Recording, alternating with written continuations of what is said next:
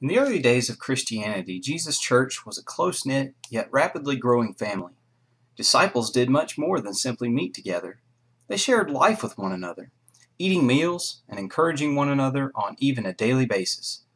As they worshiped God with righteous living, the focus of the early church was on sharing the love of Jesus with one another and the gospel message of sin and salvation with the lost.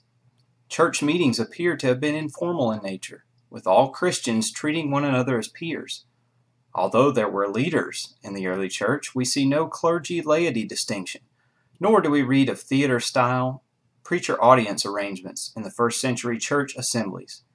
Unfortunately, not long after the death of the apostles, Christians began to develop increasingly formal traditions, many of which were heavily influenced by present-day Jewish customs, the law of Moses, and worship at the temple. Sadly, it seems that the lessons taught by our Lord in his fierce confrontations with the Jewish religious leaders were overlooked by these generations. If we fast forward to today, many long-term effects of the centuries of continuously evolving man-made traditions are evident. Division is rampant.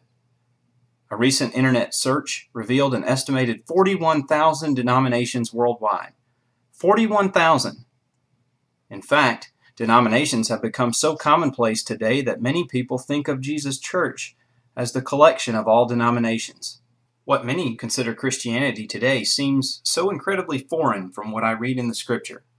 Whatever happened to the harmonious simplicity we read about in the book of Acts? In an effort to imitate the New Testament picture of the church here in our community, a small group of Christians in the Montgomery, Alabama area decided it was time for us to start over. So that's what we did. We've made a conscientious effort to wipe away past traditions and restore the simplicity and effectiveness of the early church. With an unwavering commitment to the Scriptures, we meet in homes rather than expensive buildings. Our assemblies are informal, flexible, and interactive, with a focus on encouraging one another and providing what is needed for that moment. Because we have no paid staff or ongoing expenses, when a giving opportunity is identified, all funds collected go directly toward meeting that need. Like the early church, we frequently interact with one another outside of our assemblies, including fellowship meals and social events. We faithfully practice the Lord's commands to baptize new believers and to remember his death through the observance of the Lord's Supper. Thus far, the results have been remarkable. Individuals who have attended our meetings have consistently remarked at the positive impact they felt. Longtime participants in our group have each experienced significant spiritual growth and a deeper intimacy with God. We give all glory and praise to him. We couldn't be more excited about what God is doing, and we desperately want to share what we have discovered with you. Please, come visit, check us out. We assure you, you'll be welcomed warmly.